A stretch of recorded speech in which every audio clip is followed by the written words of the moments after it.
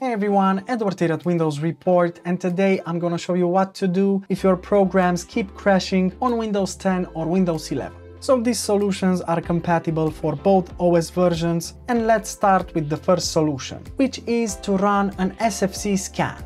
Now to do this, press the Windows button, then type in CMD, then run command prompt as an administrator.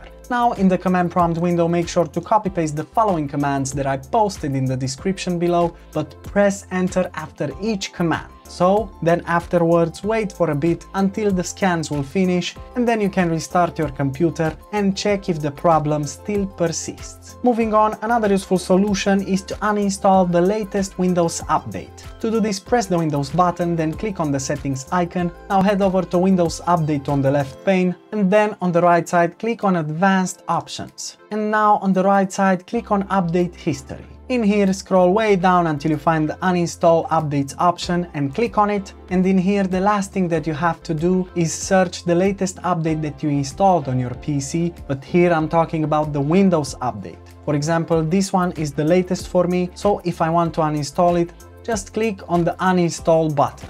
Afterwards, restart your computer and check if the problem still persists. Moving on, another useful solution could be to check for Windows updates. So press the Windows button, head over to Settings, now click on Windows Update on the left pane, and then on the right side click on the blue Check for Updates button. Windows will now scan for any available updates, and it will then install them automatically if it finds any. Afterwards, you can just restart your computer and check if the problem still persists. And that's it. Super simple, isn't it? Of course, if this video helped you, make sure to hit the like button and subscribe to our channel for more quality content. Thanks for watching.